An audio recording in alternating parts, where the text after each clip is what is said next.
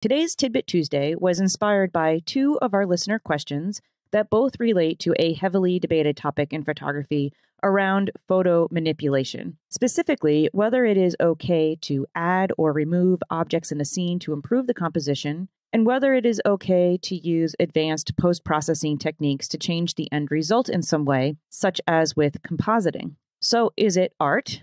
Is it ethical? And does that even matter?